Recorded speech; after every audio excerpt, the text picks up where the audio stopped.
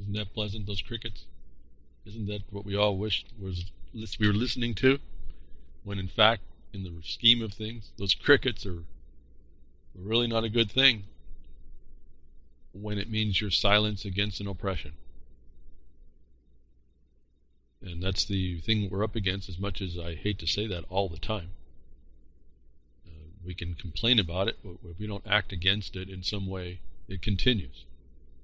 And it's going to continue. And the organization is there for it to continue. And until we start to understand the organization, we're not going to have a whole lot that we're going to be able to fight correctly. It will continue to win. As I keep bringing up, when we apply these things and try to educate people about them, we are fought on the point of how you've addressed the enemy against us, that we are infiltrated and surrounded about. And there's only, until you get that, you won't understand how this trick is being done against us. And so and again, the only thing I would rather be doing something else, but because this thing is in the way, no matter where I go, no matter where I see it, no matter the people that I work with go, it wasn't just some off chance thing and getting involved with the government. You don't want to get involved. No, this is the government. This oppression is the government. It's not that governments are oppressive. I'm talking about a veneer of a governance, not the government. So what I'm talking, I get stuttery here, folks. The more I think about what I'm doing here, I don't even understand how people can argue with what I'm saying, or argue with whatever I'm doing, or argue with how I'm coming at it, when nobody I know of yet, that I don't work with, even understands this veneer that controls our life in such a profound way. And it blows me away to say this, but it literally is globally. So today I'm going to kind of point that out in what it might be an interesting way to go about it. I hope the subject matter is important, because it can affect our life at any moment. I've been touching on it here because of it's affecting our lives in the West with the fires and all. I'm going to touch a bit about this problem. And I'm going to tie a question was asked of me, well, can you tie sustainable development to the fire policy? Can you tie Agenda 21 to this smoke that we're having? And I said, well, I can't do it in a document. I can do it in a way through how I know the words are there. It's a word study. I don't know of one document. If there is a document, I haven't seen it. I'm not going to say it's not out there, and I would assume at some point we're going to find it. And so I'm going to have to take a little bit of a journey here, hopefully with you, to show you another way that our life is transparently controlled. And I hope by doing this, you'll see the fires in the West are arson. It's global, it's planned, and there's a couple of identifiable groups and methods by which that is done in answering, can I connect up the smoke and the fires you see in the West to Agenda 21, or what they call sustainable development. And I'll remind you, and I'm going to cut back into this a lot later on in the broadcast when I get there, that the Bar Association House Delegates Resolution told us, and I've done the prior broadcast for this reading from it, way back in 1993, that's a year after the introduction of this sustainable development, that they would promote it. So I'm not going to, that's where we're going to end up. We're going to start there and end up there. But the point is, can I show, and I can't do it in one document, but can I show a connection?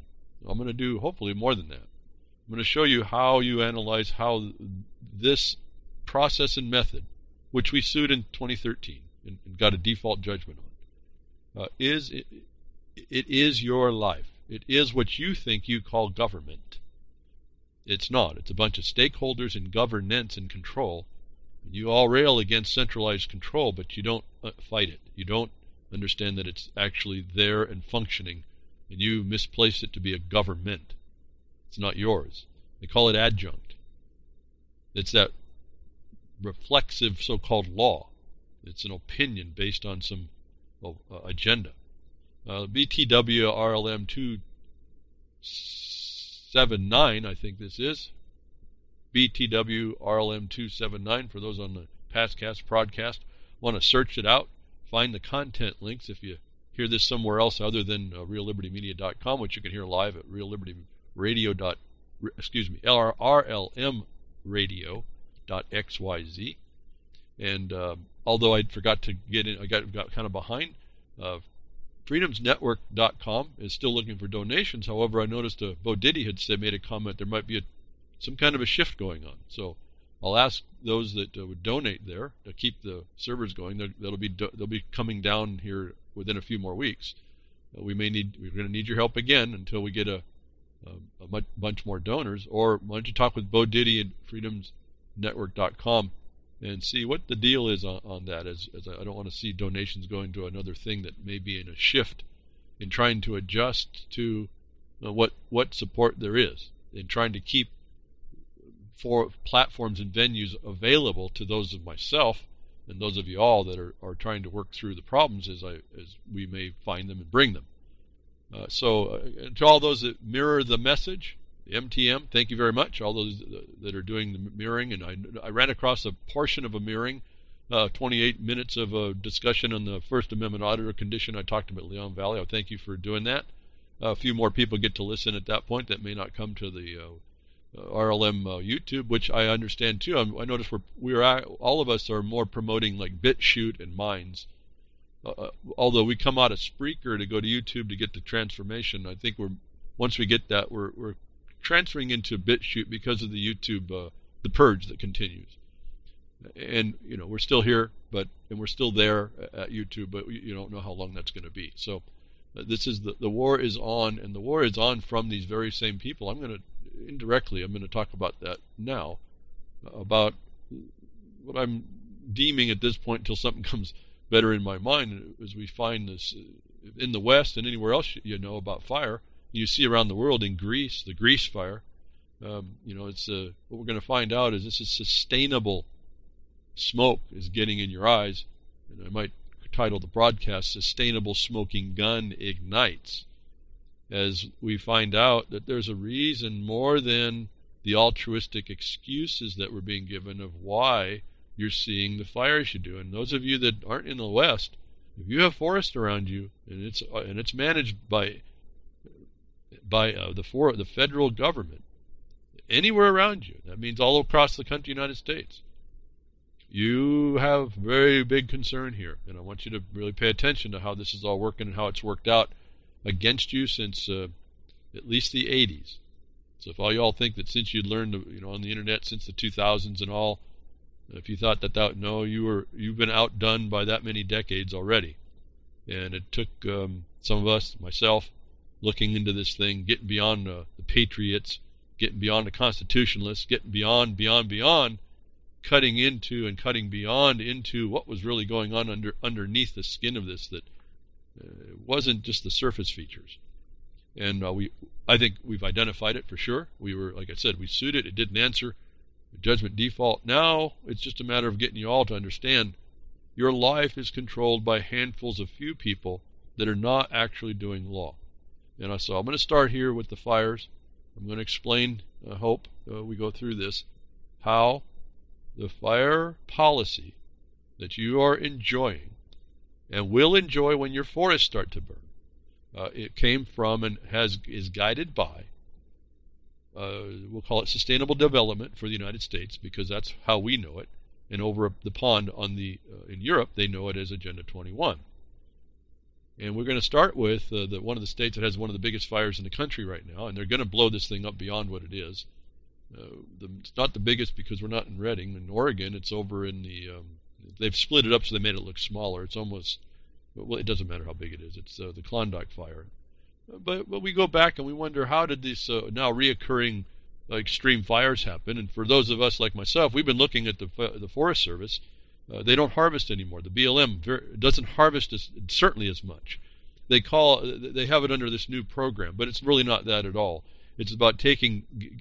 It ends up being a cult that believes that the Mother Earth is its own entity, and the animal of the human is a scourge.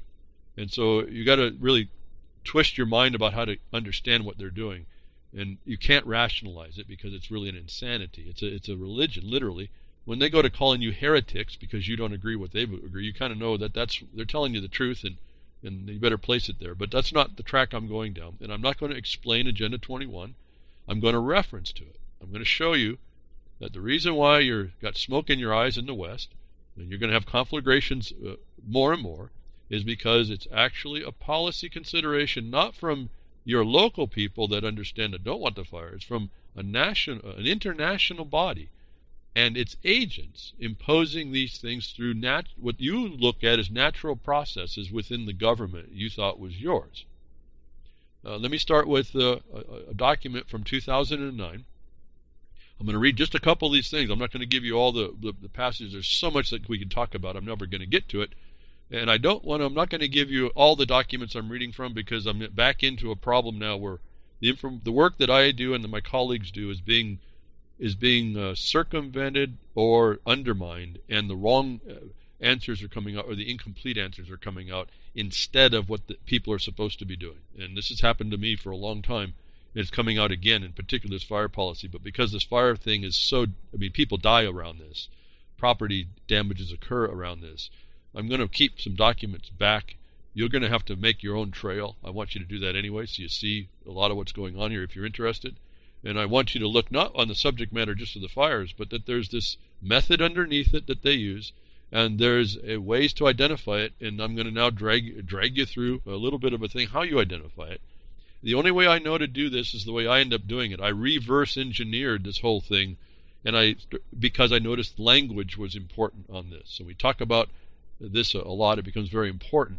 But you know them by their deeds. You know them by the use of the words they use, or the groupings of the words. And so I'm going to just focus on a couple in this issue here, and I'm going to show you how we go universal application globally, and that the same players will be involved, and that your life is literally in the palm of their hands, while you, having the power, literally, it's in their documents that you do, are not exercising that power to protect yourself against their theft. It's a felony as far as I can tell. It's treason, actually. It works against your laws when you know how to look at this.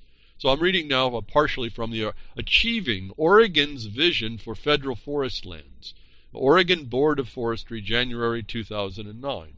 Now I've got to look at some of this. I'm going to kind of discuss some of it, but some of it I can't.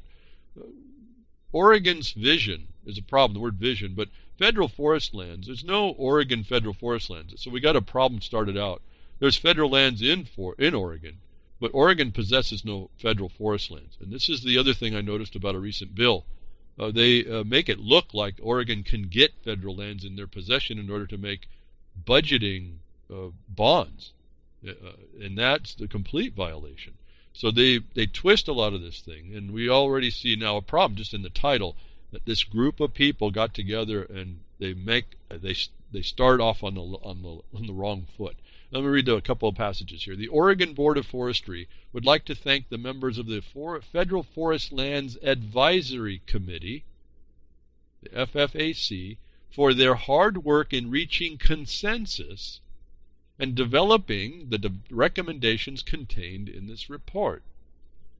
So it's a report, recommendations by a group of people, called an advisory committee, that I've told you a long time ago. Advisory committees are defined in federal law, which means that they're in the realm of the federal government, and they are defined merely as advisory to a federal agency. In other words, this Oregon Advisory Council is not the state's advisory council. It's working as a federal government advisor by definition. And so it's under the cover of this, and this I'm going to explain. This cover is what subverts your 10th Amendment rights. It's what subverts the local power under the color of this authority. Now I got back to the felony again. So let me go down and read about that here. I got to do quite a bit going on here, folks, so excuse me. Just again, the couple of pairs. There's so much to read and show in between here and where I'm going right now about the people that are involved. Well, like the Wildlife Conservancy. I mean, these are major global players on the destruction stage, your lifestyle destruction stage. Let me read of forest health and sound stewardship are critical to Oregon's current and future well-being. Healthy federal forests are needed to sustain social, environmental, and economic values. Okay, I want to focus on that and not read more there. Let me just focus on you on this term. Social, environmental, and economic values. And it's stated again by, at the time, the Kulingowski in 2004, Governor Kulingowski stated this in this report: ensuring sustainable forests in Oregon requires that we understand that the social, environmental, and economic benefits of forests are not only important, but also interconnected. We have to get past the costly conflict over our forests and craft the public policy model that is described in the Forest Program for Oregon. So we got the clue, the little words in there as well: sustainable. We have the phrase, the term, social, environmental, and economic. So this is the consideration I want to show you. We want to focus on that term. We're also going to want to focus on how they put this together, and what's the method and who was involved. And just keep those in the back of our mind. This document sets forth a vision, a set of key goals that should be pursued on federal forest lands to create forests that are ecologically sustainable, economically viable, and appreciated by all stakeholders.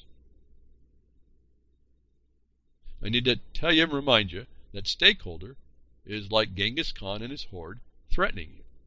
It's not you. It's only those that are going to be involved in moving the vision and and promoting the goals for sustainable forests. Remember, this is the state of Oregon supposedly actually talking about lands that are not actually theirs. It's within, the federal lands hold the state, but are not owned or controlled by the state. And this is critical to you, for you to understand as I tell you about the land disposal laws, and that the state is not supposed to own any of these lands. They're supposed to be disposed to the people or those under the law that have the right to claim them as disposed by Congress under its obligations underneath the State's Enabling Act. Federal forest lands in Oregon are a legacy, a refuge, and a resource, loved and celebrated by our citizens, inhabited by healthy populations of fish and wildlife, and managed with humility, wisdom, and innovation to sustain the economic, environmental, social, and cultural well-being of rural and urban communities. Did you hear people being mentioned there, folks? But we have the phrase economic, environmental, and social. Now the order's been changed, but the things are there. So just keep those in terms in mind. We're going to just go through and find out where else are these things talked about. One more point I want to state on this document. Again, this is a 69-page document, so I'm just going to point out the high spots. It's right in the beginning. We don't have to go far to see the connection, and so that's why I just want to reference you to this. Environment, the very first thing. Our goals to achieve the vision is environment. Forest rangeland ecosystems are protected, restored, and managed for a full range of sustainable ecosystem benefits within the context of climate change. All right, so I just wanted to stop there because this will be the themes as we go through and see the consistency. Who speaks like this? Whose objectives and goals are like this? Can we find distinctions in other places? And so I want to keep climate change in the back of our mind. And so we want to do some just word checking. What this was that pulled this together, how these stakeholders work, is through what they would call a collaboration. Let me move on one more. Social. So here the very first thing is environment. Number one is the environment here, folks. It's not production. It's not your well-being. It's the environment. Number two here is social. Federal forest lands. We're not talking about Oregon's forest lands. They're talking about federal forest lands. The Oregon state doesn't own, which means that they're not talking about Oregon. These are not people that are actually supporting Oregon. They're supporting an agenda, and they've got the mechanism, the method in place that state agreed to, adopted, internal to the system. The social angle on this, remember, environmental, social, and economic.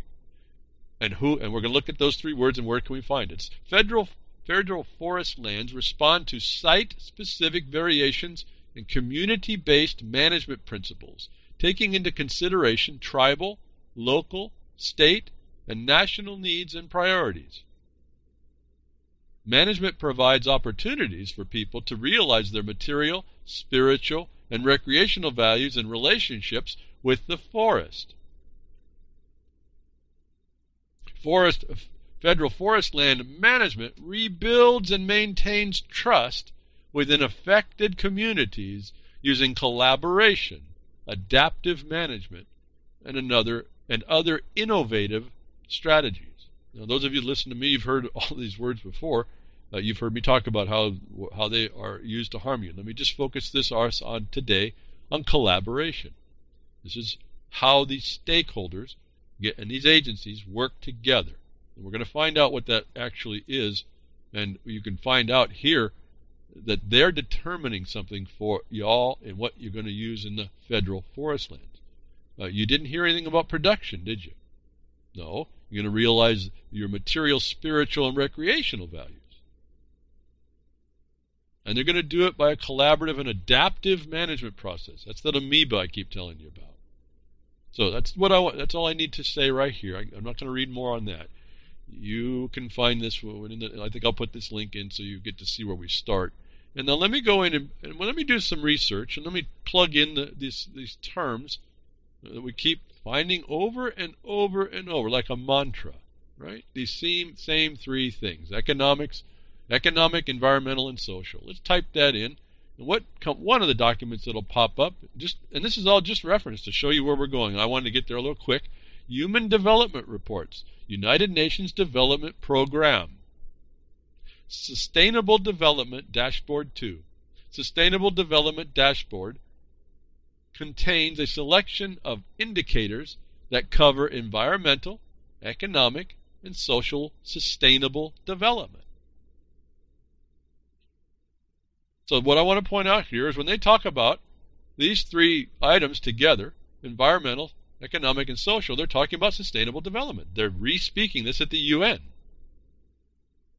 And then they give us some examples. And I want to go to the examples because I want to point back to the beginning document to show that this is consistent, that they speak in this 2009 document to something you can find that was printed in 2016 that shows it's a continuum. For environmental sustainability, a mix of level and change indicators is related to renewable energy consumption, carbon dioxide emissions, forest areas, and fresh water withdrawals. Let me go back to the beginning document, and didn't we talk about, they mentioned in their document there, in environment, number one, we think this is an accident, consistent, says, number one, the very first priority is forest and rangeland ecosystems, not watersheds here, if you know these other terms that are there, but let me just read it. Forest and rangeland ecosystems are protected, restored, and managed for a full range of sustainable ecosystem benefits within the context of climate change. Let's go back. What is carbon dioxide emissions, but tied to this fraud of climate change as a term? Remember, it's not what climate does, it's a term of art and a weapon. So in the back of our mind, we're holding the term climate change. It is integrated with the UN purpose where you find this combination, environmental, economic, and social considerations. Now, you and I may think that these are great things. Why wouldn't we want to look out for protecting the environment, economics, or social? But this is in context of preserving Gaia, not you. You are the enemy. You are the problem. So I don't want to bore that too much down on that. We talk about that. But that you got to keep track of how this works. Eventually we get to the point of how it's applying to reason why is the forests burning up more? Why is there so much smoke? Why don't they care for you? Well, they never started caring for you in this condition. And so we have a connection, though. When you use the words economic, environmental, and social, it's a consistent term that's used by the UN itself. Let's look at now wildfires in particular, given we were talking at the state of Oregon's forestry issue and how they want to do all this together. And we want to know what, again, relative to fires, how can we make this fire policy that we see, the national fire policy, how is it relevant to sustainable development? I mean, how could it be connected? Well, look around. You put in the terms social, economic, and environmental, and up pops an assessing the environmental, social, and economic impacts of wildfire. This was created in 2003. For those of you thinking everything just happening now, remember, this is a build-up before it got to 2003. So there was a lot of mechanisms running before we even get there. It was made from Yale University School of Forestry, and don't ever disregard the ands. Those are conjunctive. These tied things together. It's no longer forestry on its own like production. No, it's tied to these environmental considerations. Yale University School of Forestry and Environmental Studies, Global Institute of Sustainable Forestry. Okay? This is a project was supported by a grant from the American Forest and Paper Association, which brings up a whole other issue of the industry actually cutting its own throat. But let's go back to the title, Assessing the Environmental, Social, and Economic Impacts of Wildfire. So now they've done the three-word term that the UN recognizes as a sustainable development, and now they're looking at that impacts on those by wildfire, actually. And so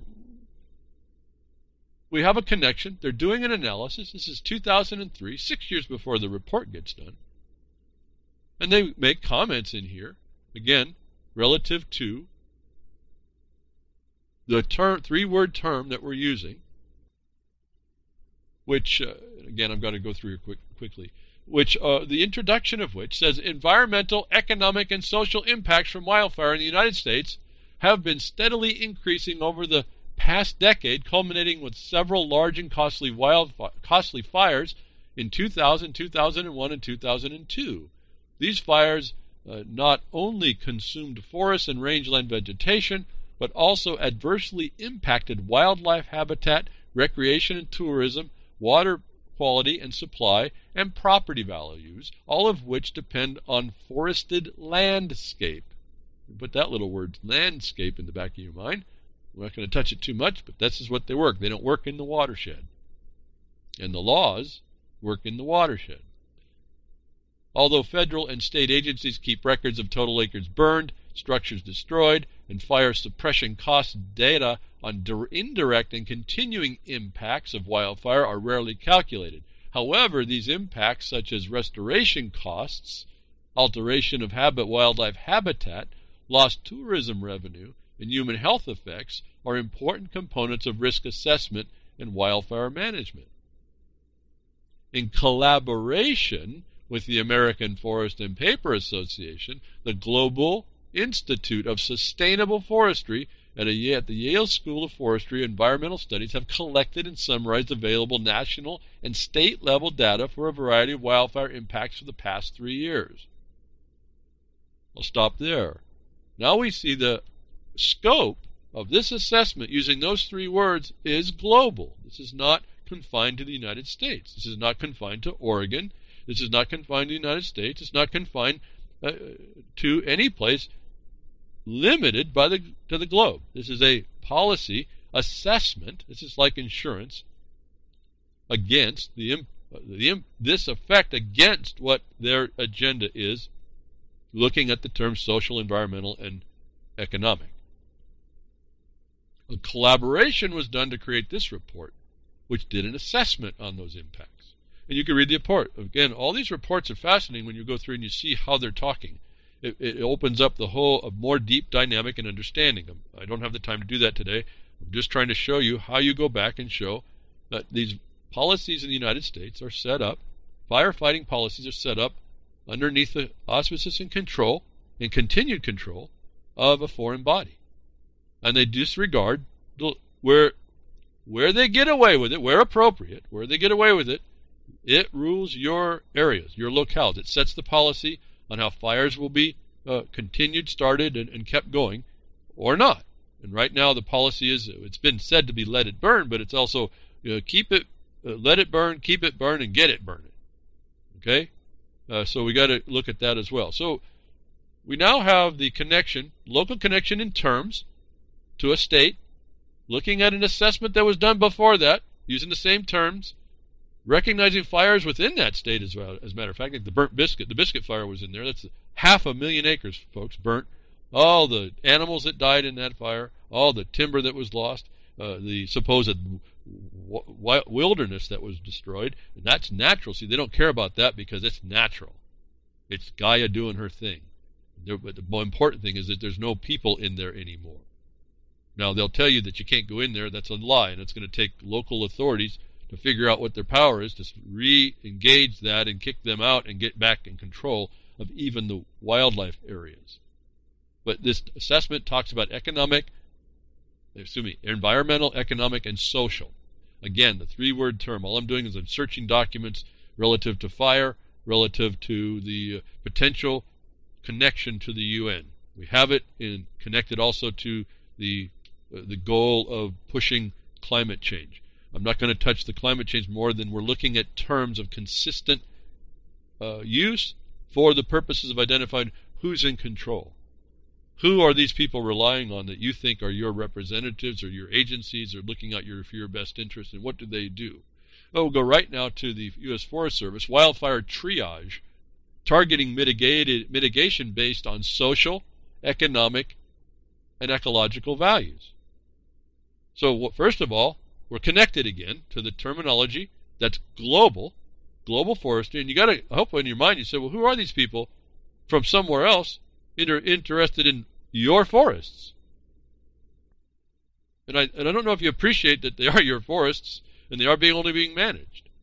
And there's a production that comes from them, and it doesn't look like it directly. It's not a direct effect to you, but it indirectly, and in the West, it can, in certain areas, help pay for is money to the general fund, which allows, when this was working for production and not conservation in the non-use stage, it actually allowed places to not have to pay property taxes. It was no different than what the subsidies you might hear coming from oil out of Alaska. It's a resource that goes to the people. Eventually, the people benefit. And so, but here's this wildfire triage targeting mitigation based on social, economic, and ecological values is a connection to the UN again, a connection back to the Oregon report of what they want to promote, and it's based on those three. How come it's not based on something else? Should be another consideration. Why are they focusing just on this, and why is it a triage? Little paragraph here kind of told the tale of the tape if you didn't understand what's really going on, and that they're not really in the capacity to fulfill this more than an administrative issue. I mean, collaborative treatment. The adage that hindsight is 20/20 may seem especially fitting during the days and weeks after the wildfire threatens or destroys valuable resources.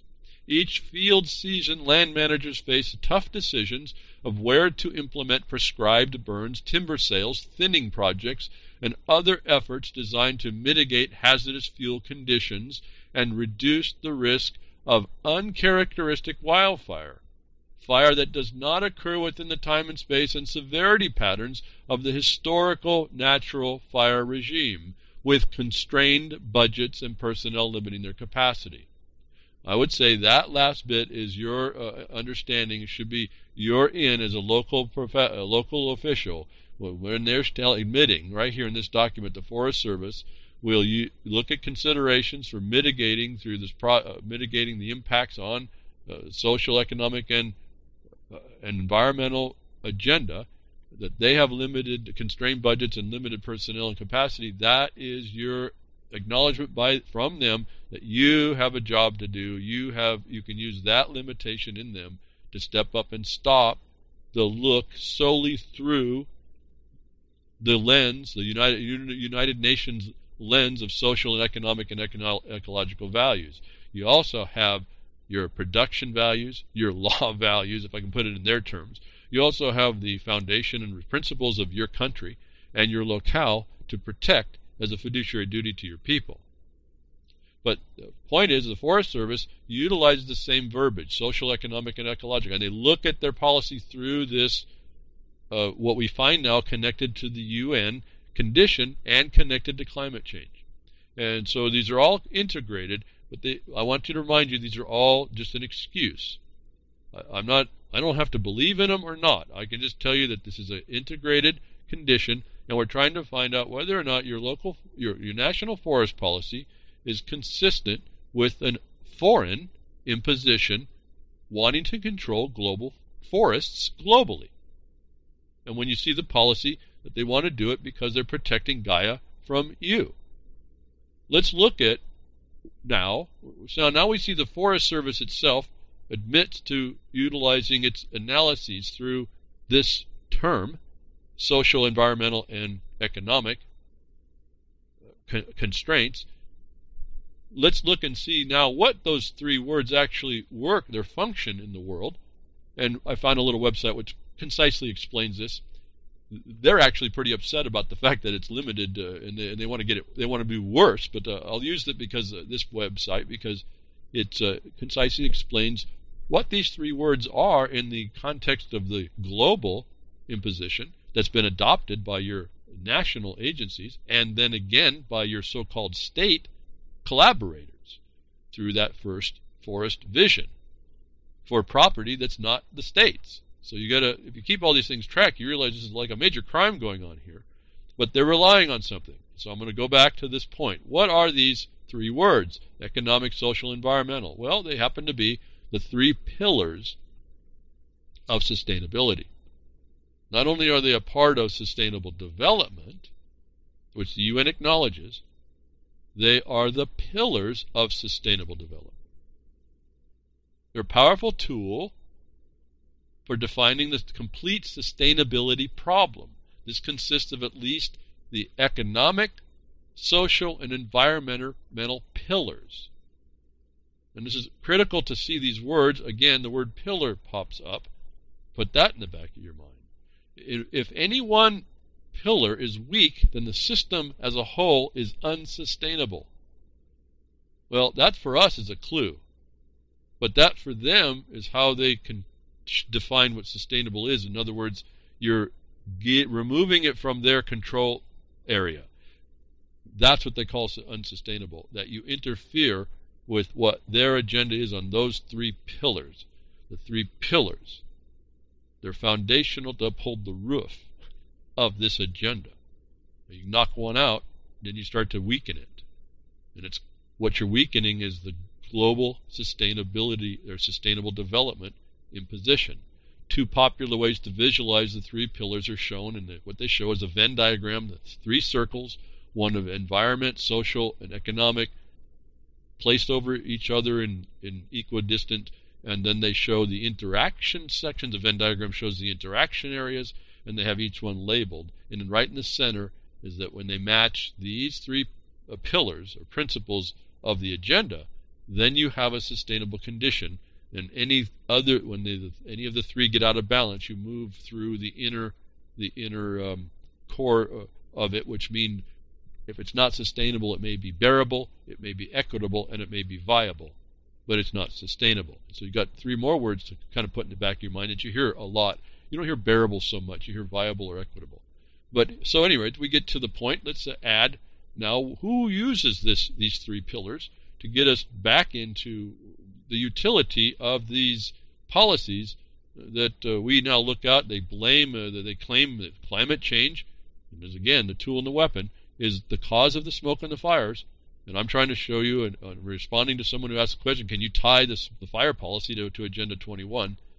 We'll get to the fire policy here in a bit, but we have to kind of go through this. Why is it there? Who's doing it? These terms are being used by whom, and what do they mean? Most national and international problem-solving efforts focus on only one pillar at a time. For example, the United Nations Environmental Program, or UNEP, the Environmental Protection Agencies, EPA, of many nations, and the environmental NGOs focus on the environmental pillar. The World Trade Organization and the Organization for Economic Cooperation and Development focus mostly on economic growth. Thought that OECD gives some attention to social sustainability, like war reduction and justice. The United Nations attempts to strengthen all three pillars, but due to its consensual decisions, makes process and decision-making process and small budgets has a minor impact. The United Nations focuses most on the economic pillar, since economic growth is what most of its members want most, especially developing nations. So, go back to the point. This is a United Nations driven. The EPAs of your nations are what do the environmental pillar. So let's go maybe look at that. Let's look at these terms, social, environmental, and economic, and see if they're tied to the EPA of the United States. Sustainability assessment and management, process, tools, and indicators. Elements of sustainability assessment and management. Embedded in the general sustainability framework recommended by the Committee of Incorporated Sustainability in the U.S. EPA is an approach to incorporating sustainability to inform decision-making. Remember, informed decision-making is part of the collaborative process. This article goes on to say here to explain some of this. It is called Sustainability Assessment and Management, and is illustrated in the level in the chapter, in the figure in the chapter. This chapter describes the steps involved in the approach, beginning with a screening evaluation to determine whether to conduct the sustainability assessment and management process, and to determine the appropriate level of effort or depth of such assessment. This step is followed by problem definition and scoping. And for those of you that get involved with public comments in this process, you're going to hear these terms. The scoping process is the first thing they do. So they're explaining the EPA, who has control of the environmental pillar in the United States and acts as a central figure in how policy is made in everything the agencies do, and this is the connection for it, that they're telling you how they go about doing this, and you will hear, those of you that have ever done this, you're hearing the terms that you'll use when you go to public comments. You'll see the notices come out, the scoping meeting, this and that and the other. This is what we're talking about. This is part of that process. This is part of the process through the myopic view to promote social, environmental, and economic pillars of a UN objective called sustainable development. After they do this scoping, or they define the scoping, this includes identification of options, preliminary scoping of the analysis, stakeholder involvement, and opportunities for collaboration. Remember, I told you to keep that word in the back of your mind. Collaboration, collaborative, cooperation, and cooperative is this process where they use stakeholders. Did you hear producers in there? Did you hear landowners? Did you hear anything to do with production and your land laws? So, they don't include the people they're going to adversely affect. As I've identified to you and how I got to there, these people under the color of this official authority who do that are felons. But it says it right here, we can read in their own documents, that the EPA is integral in this process. Then they lay out how they go about doing what they do. Again, this is nothing that's secret. And once you start to pick this up, you'll see this. I just said globally. If you live in the world, this affects you. And this is affecting you adversely. And everywhere I find this thing touches, it's like cancer. So let's get to a point down again. I can't go through the whole thing, and it'd be boring as heck. I mean, this is the other thing. Your eyes will roll back and dry up before you got to kind of pour through this stuff. But let me get down to the key features. This is what I'm trying to do for you all. Point you to the points. You start from there, and if you really want to do some changing, you really want to stop whining about the harm that's coming on you, you understand these processes, and you'll begin to start to do that. The sustainability assessment and management process should incorporate certain key features. And again, this is a guidance that the EPA uses to impose upon you these three pillars of a UN origination. 1. Comprehensive and systems-based analysis of alternative options should include an integrated evaluation of the social, environmental, and economic consequences. Now I have to interject.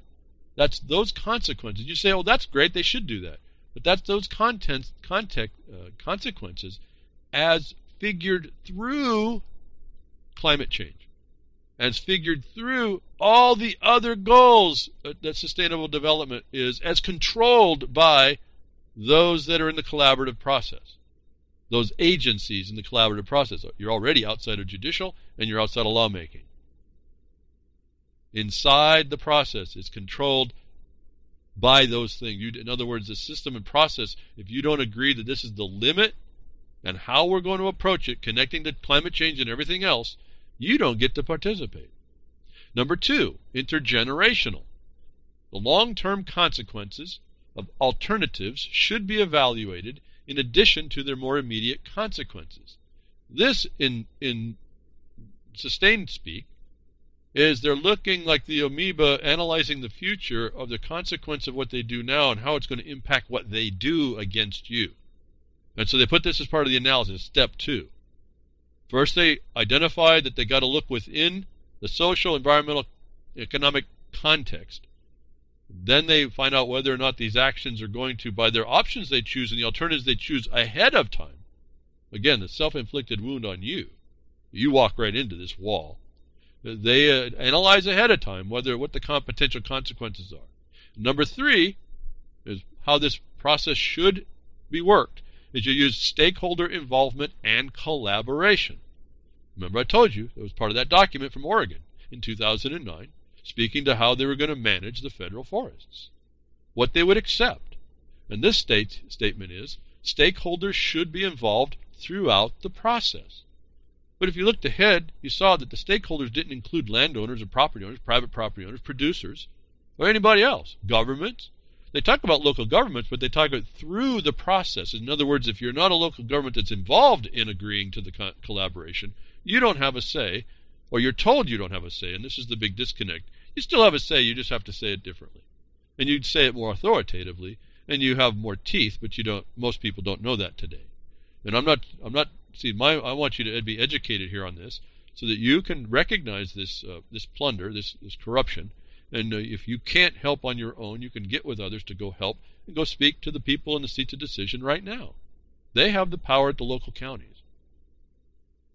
They just don't understand that. And they feel like they got to listen to the attorneys. And we're going to get to that point and that problem as well. So that they could lay out for us what their object in applying the sustainability assessment. And the assessment really, when you look at what they're doing, it's a demand against you and your stuff and your laws and your existence and your way of life. And they're assessing how that impacts them when they apply that to you and your response. And if you don't come up with the right response, they say, good, we're going to push it through it. It's appropriate, where appropriate, it's appropriate when no one sees us coming or we're transparent to them. Okay, you've heard this transparency stuff. I talked about it before. And so they explain now, and I'm going to read a little bit longer passage, and we'll now listen for all the terms that I've been speaking of up until now, integrated together. We see all the use of the terms used by the United States EPA, again to tie back to the consistency with which the UN uses these terms on a global level. They're called integrated assessment models. Integrated assessment models. So this concept of integration is all important. You heard the word inclusive? Yeah, it's integrated. It's integrated into their method. And these models, remember these are models, these are just constructions. They're not tested or anything else. Integrated assessments cross disciplinary lines to merge theory and data from multiple disciplines to address complex environmental issues. Remember, this is just one of the pillars. They do the very same thing on the other two. Modeling is the standard tool used by conducting an integrated assessment. Maybe interject? Nothing in reality. It's all based in models. Remember, that's what climate change is predicated on, and that's just a relationship, right?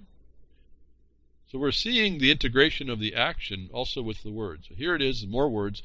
Integrated assessment models such as the Global Change Assessment Model, these people are overseeing the entire globe, arose in the study of climate change bringing together global circulation models and economic models to assess the probable benefits and costs of alternative energy and climate policy choices. I may have to remind you, remember we said climate change was in the very first document that was adopted by Oregon on how they were going to manage their forests. This happens to be what? We talked about carbon emissions. What does that bring up but the carbon market? How else do they get to see global circulation models for and economic models? But through the carbon tax plunder. So they say right here the EPA is actually integrating these processes. Although typically not called integrated assessment models, models used for ecosystem services valuation are also examples that integrated models from multiple disciplines to assess the benefits and costs of alternative policy choices. And let me offer these ecosystem services valuation is what we found leading into our lawsuit in 2013 when I noticed I was waiting for the money. For ecosystem services, they created the black hole funding system, the multiple leveraged funding system. And I said, that's what we went in and sued. When they funded this nonsense, we went after the money. That was and I'm sure they knew we were looking at it, and it didn't go to the bleeding edge of the session in that year because I think that they realized that we were looking for it, and they didn't want to put it in too soon, and then they had to get it in, otherwise they couldn't fund all this stuff that they had done. And when it went in, we went through that it was based in ecosystem services and the funding of that. So here it is. It's part of the system that they do. In fact, the EPA was on the backside of that lawsuit because they do grant stream funding. That's what they're talking about here at Ecosystem Services Valuation. Now, I know these words don't sound the same, but this is how they function. This is why you have to have the right ears to hear this. It's why you have to read their documents, for as eye-drying as it is, if you intend to stop the nonsense against you. Those of you in the areas that could be burning, you need to know this. Those of you in areas that are burning, you need to know this so you get on your local officials. To strengthen an integrated assessment is that they combine knowledge and multiple disciplines needed to understand how human actions might affect the system in important ways. You're an antagonist, you humans, you animals. E.g., greenhouse gas emissions in the climate system. That's their whole focus. It's a pretty cool weapon what they did there because they went after your very environment. Integrated assessments often take an expansive and long-term view which is suitable for sustainability analysis. Integrated assessment models are often complex, tending to make them non-transparent to non-experts. I thought that was fascinating. Non-transparent to non-experts.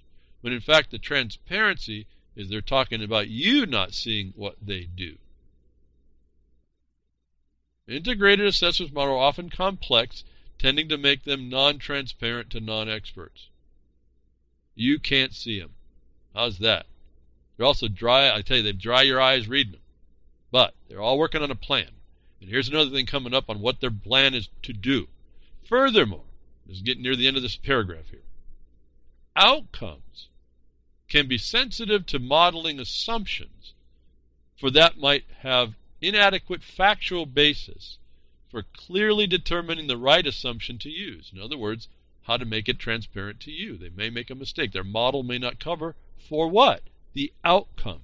Put that word in the back of your mind. That's another word that continues to pop up with this the consistency of the language being used of who's using it. Still, integrated assessment models will often be needed to understand the relationship among the social, environmental, and economic pillars of sustainability in the context of a particular decision. Now, what did I say? Consistency in the terminology. The EPA now is doing a tool model of assessment that is focused on bringing social, environmental, and economic pillars of sustainability together while they enforce climate change. I'm looking here quickly to see if I want to read more because it is kind of dry, and I do because it examples something here that I need. It's very important. It becomes the counterpoint. And they admit this is not the law. This is different than the law. But they still are going to promote it. This is your EPA agency talking about how they do this to you. Sustainability impact assessment is used to analyze the probable effects of a particular project or proposal on the social, environmental, and economic pillars of sustainability. In other words, how does a plan that someone might make affect them? If you understand how to start thinking about this. This is not for you. This is how does things that are going on in the world affect what they want to get done? This assessment is also used to develop integrated policies that, quote, take full account of the 3 sustainable development dimensions, which are what, folks? The 3 pillars: economic, environment, and social. It takes full account of these. The EPA takes full account of these things and include the cross-cutting, intangible, and long-term considerations. Well, one of the cross-cutting things they're doing is cross-cutting across your branches of government. So they plan to subvert your government, and they impose governance. Sustainability impact assessment is used in many European countries and in Canada, but has not been used to any great extent in the United States. They're going to bring it in by this report, is what this thing is about. Let me finish this off. Sustainability impact assessments is modeled on, but different from, environmental impact assessments, which was pioneered in the United States through the National Environmental Policy Act of 1969 and is now used widely around the world. No one uses the NEPA, and we'll find out why when I show it to you, or at least point some things out. But they are focused on putting this through despite the National Environmental Policy Act. They say it's different from the Act of Congress, which actually looks over the property and attempts to bring a balance between what we do as people in the world and what we do to the world we live in. It's not one-sided. Environmental, social aspects of sustainable development in the United States of America. This gotten from a UN document, and I find interesting the Agenda 21 site's down at the UN at this day. I couldn't get any documents off, so I had to do some surrogates. But this one was important. Social aspects of sustainable development in the United States of America. Why are they even considering the United States of America, folks? I thought we were different, distinct, the beacon, and separate, and all that stuff. Well, not in this reality. You are not different. By design, you are a part of the hive. And you will act sustainably. You will behave sustainably. But this was interesting because this is where I start to see, if you didn't believe me, that sustainable development is Agenda 21. The UN website talking about social aspects of sustainable development in the United States actually has it as a subfolder in Agenda 21. All right? So here we have a connection starting to build that we're not, again, in a different way, that we're talking about the same thing. Sustainable development is imposition, is imposing, is moving forward, promoting, advancing Agenda 21. And if you want to know about it, there's plenty of people talking about it on the internet. Search it out. Plenty of good people will talk better than I will on it. I could care less. I know it's there. It's a weapon. That's all I needed to know about it years and years and years ago, folks. Really. It's like 9/11. It happened. They've done it. Now what? Now what are we going to do? Well, let's go down to education, because education becomes a problem for us when that becomes the goal, to educate you. And who's going to do it and how? The United States Environmental Protection Agency, Office of Environmental Education, is a full member of the National Coordinating Body for Sustainable Development and is responsible for environmental education activities.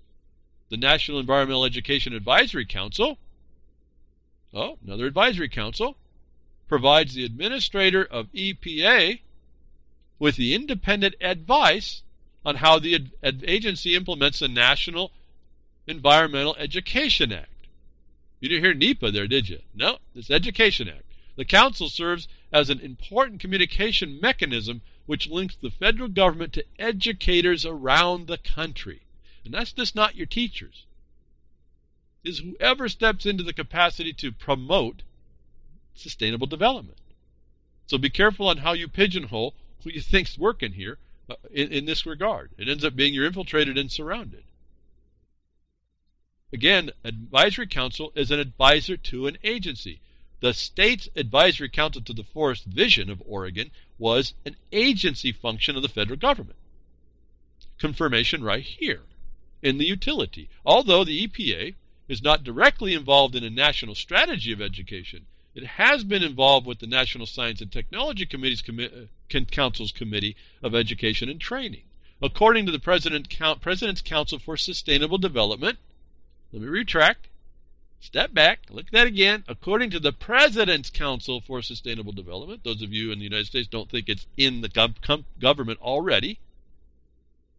You think it's all a hoax? You think this is a fraud, a conspiracy theory? You think it doesn't affect you? No, this is at the top office of the executive. It's an office. It's a council, excuse me. It's a task force, another term of art here. Always throw that in the back of your mind. And working groups, another one, while I'm on the task force. Whenever you see task force and working group, you know these are the collaborators that are destroying your life. The task force and public linkage, capital letters here, folks. This is the President's Council for Sustainable Development, Task Force on Public Linkage, Dialogue, and Education. Well, what dialogue? Dialogue to what? Consensus. This is a consensus process. Dialogue and education, quote, an educated public is our most powerful resource to meet the challenges created by the increasing environmental, economic, and social demands. There's the truth. These three pillars are a demand on you. And if you're educated, you will not be a resistance to that. You will just agree to the demands for your behavioral change. And this EPA is to make sure that they have an educated public, that you'll accept or even buy in to what they have to sell. This education becomes critical to understand it's connected. This process of educating you to they hear it now, the new normal, how long have I been telling you that? It's critical to understanding connection with the other things that are involved when you see that a collaboration process, a cooperative process, a cooperation process of things that are social, environmental, economic, or the word sustainable, or sustainable development. You see all these conditions coming together in one document. I guess you could deny it. You could be a denier. But this all comes from one agreed source, and the United States government's offices and the highest executive office agrees to the implementation through these mechanisms. And part of the reason why it's not a law of implementation, because it's counter to the law. They can just bring it in as policy considerations and execution of policy. And that is a key to understand how it's defeated. How we do it all the time. When I say you bring the law, the objective basis, you defeat all of this. And unless you do that, you are going to be defeated by it. And the demands, they tell you right here, the demands are going to be put on you by this, by these three pillars. From what source, folks? The United Nations Global Authority, which can be sized up in something they call Agenda 21. And how do I know that? If I didn't know more, the Bar Association told me in their documents. There's House Resolution Delegation explained that they kind of defrauded people, didn't disclose certain things. They did it on purpose. In Europe, it was Agenda 21, but the United States, they may have been a little too savvy. Maybe they wouldn't agree to something that was foreign sounding, Agenda 21. So the Bar Association promoted the fact that it was only sustainable development. But it's actually Agenda 21. Agenda 21 is a non-binding. And here's your outs, folks. This is how you attack all this eventually. All these policies can't be law. And this says right here it's non-binding. Why? Because it was never made law in the United States. It's why the laws don't speak to it, but the policy can be implemented over it. As long as what? As long as they don't do any violations to those things that are prohibited. Unless otherwise prohibited. It's the savings clauses I keep telling you about are there to protect us if we would just start to use them and not deny them. Agenda 21 is a non-binding action plan. I tell you, you got to have your evolutionary action, folks. Evolutionary engagement. They have their action plan. You better have one for you. Of the United Nations with regard to sustainable development. Here's the connection. It is the product of the Earth Summit, the UN Conference on Environment and Development. Who are these people developing your environment? You got to start asking these questions too. Held in Rio de Janeiro, Brazil, 1992. The 21 in Agenda 21 refers to the 21st century. Yeah, I'm just going to cut through here. Anybody who knows this already, I'm just boring you. If you don't, I'm just looking at the wiki, folks. It's all, you can just read the wiki and see what this is about. But let me get to our point. The Agenda 21 is 350 pages long. I talk about roll your eyes back and dry them out. Like any desert, the sunshine baking on your eyes, dry them out into leather balls. But you got to read this stuff to see what the enemy is about. And they talk, section 1 of this document talks on social and economic dimensions. It's an environmental document. So you have the 3 right there in section 1 implied. And then they make sure that they talk about section 2 in conservation and management of resources. That conservation has nothing to do with production. It's atmospheric protection, combating deforestation, protecting fragile environment, conservation of biological diversity. This is really the big deal. The Biological Diversity Treaty is underlying this whole thing. Control of pollution and the management of biotechnology. And I hear a lot of people I'm singing to the choir here. You're talking about, well, what do they do with geoengineering? Yeah, this is all the big anomaly, the big problem these people are advancing on you. Strengthening the role of major groups includes the roles of children and youth, women, NGOs, local authorities. See, women, children, and indigenous, they're an excuse. It's a human shield. They say strengthening the role of major groups, but you have to do it as a stakeholder inside the system that promotes social, environmental, and economic agenda or sustainable development under the agenda under the program called Agenda 21.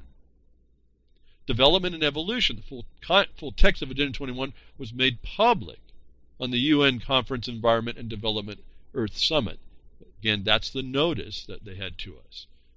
Let me go down here. There's another thing I wanted to point out. The regional levels. Now, they talk in regional levels. This is one of their terms. Keep that in the back of your mind. Whenever you talk about regions or metros, this is all integrated that way. Integrated. Now, regionally, we talk regionally because you're going to look at the documents talk regionally. The UN Department of Economic and Social Affairs Division for Sustainable Development monitors and evaluates progress nation by nation towards the adoption of Agenda 21 and makes these reports available to the public on its website. It's important we go to that an issuance of that agency, and this is where we make that connection. Well, what are these international groups, and they do all this sustainable development? How does it get back to my forests? So I went a little bit off path to show you where sustainable development is talked about, how they talk about it, who's talking about it. It's in your nation, the United States. And now and then you can hear, they are sitting like global overseers. If you haven't got that, get that now. There's the UN Department of Economic and Social Affairs. They're talking, the EPA is picking this up as the overseer that they're implementing that program. They're not working for you, and they're not working for the United States government. They're working to promote this agenda with the UN overseers. And so we go to one of their documents, and relevant to forests, to see the integration of these 3 pillars with this and the continued enforcement through what collaborative processes, all the way down to the local state, subverting the local government. The state down to the local is now subverted. We see United Nations Economic and Social Council produced a document. Summary of this paper.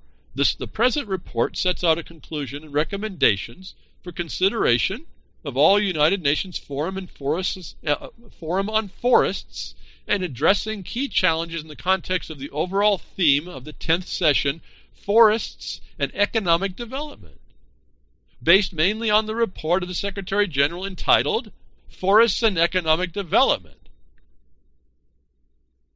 Forests make significant contributions to international trade and economies, provide vital subsistence benefits, and constitute reservoirs of social, economic, and environmental values. So these people are highly consistent. They're now looking at global forests, and they have their finger inside. They get their hands in your forests. Where'd they get that authority? Well, it doesn't exist, because if you listen very carefully, these are conclusions and recommendations made by who? For consideration of those in the forum, not for law or for actual application. Now, who are these people is my first question, but then they go and they do this imposition of the 3 pillars of a foreign policy that I already know is contrary to our laws, and we assert that because this policy is different than our own National Environmental Policy Act, which I know when you read it, it makes provisions for the world of mankind, in harmony, not as an opposition to the nature in which he exists and is a part of, not in difference to. This report statement summary goes on, after mentioning social and economic values, again, the term we found in the Oregon document. Now, why is this all consistent? If this is foreign, it's not. It's consistent. The range of policy actions include promoting cross-sectoral and cross-institutional collaboration. Now, these big words, nonsense words, but if you understand what you're looking at the layers of the infiltration. In order to further enhance the contributions of forests to economic development, let me just stop there. The United States laws provide for intensive, productive use of their forests already. Why are they imposing economic development on something that's supposed to already be wealth-driving, not debt-centric, as their agenda does? Remember, sustainable debt is sitting underneath here as well. Why do they want to impose over our good law in the United States of America their failed economic development policy? But this is to further that. A number of actions and policies are needed at the local and national, international level. That is a notice that the United Nations, for interfering your forests, has to get the locals to agree. And where they have to get the locals to agree, the locals don't have to. Is, I guess, my interjection right here. If you understand, if you start reading this for the ins on how you circumvent this, I just gave you an insight on how you do it. When they're saying they need to get the permission, they're telling you they need to get your local consent, which directs us to local action. What did William Roberts say? Come vocal local. Well, I'm saying you take action local, just don't talk about it. No derogation to William Roberts. He was on it.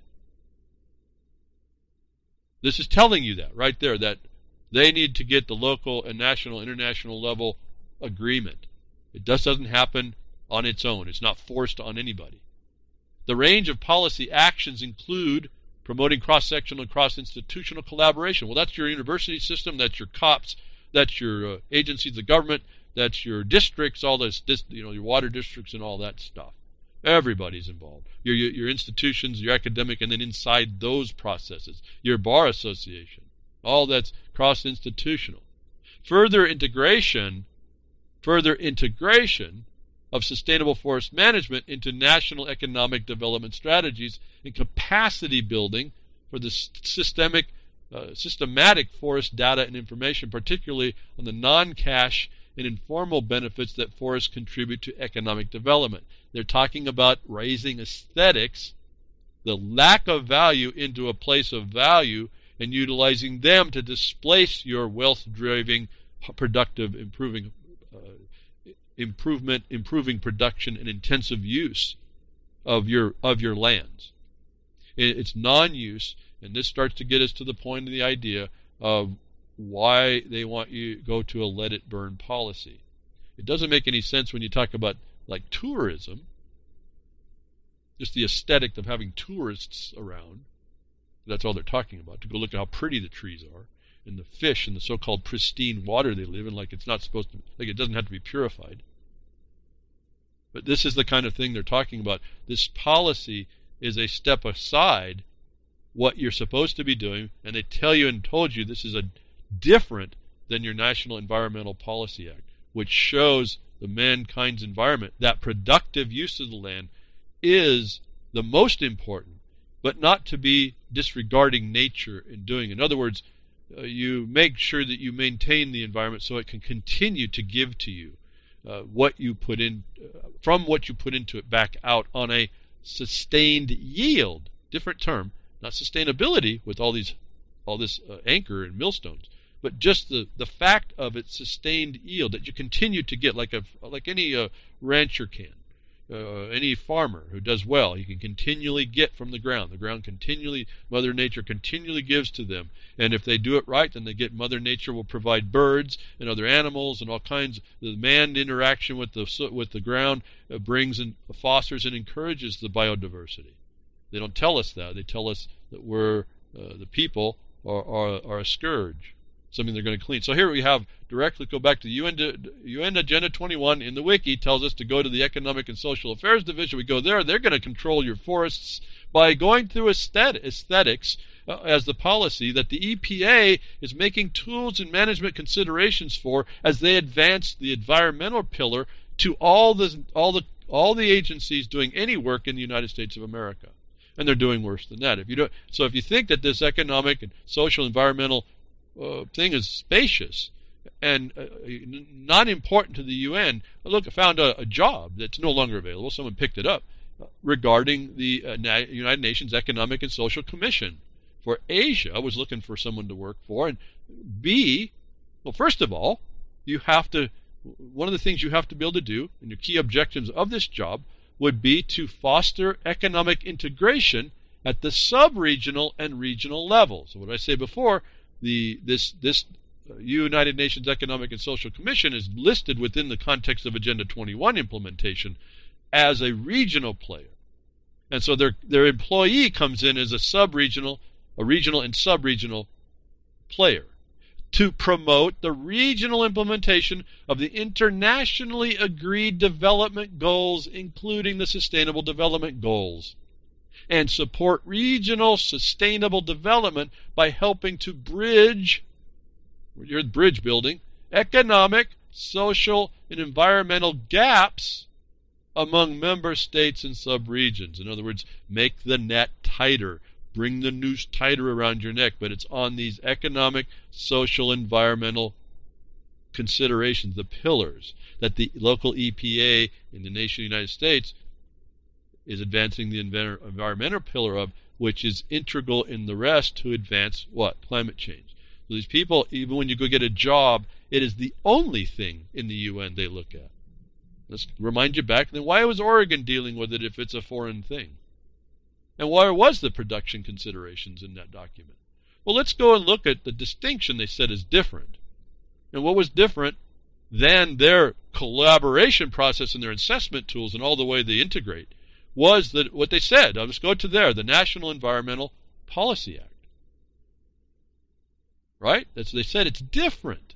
Now, it talks about environment, but it's different. So I'm hoping some of you